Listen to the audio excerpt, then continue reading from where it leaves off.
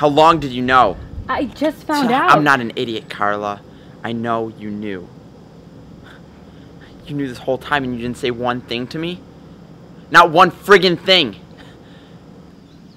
think this is all one big act. Well, you know what? I'm not an idiot. You're not gonna play me. I don't trust a single word out of your mouth. Hey, listen, pal. You think you can trust these people? Fine. Be my guest. Let's see how far that gets you. Look, CJ, you don't know what kind of people they are. Brian and Felicia thought they could play along, and it got them killed.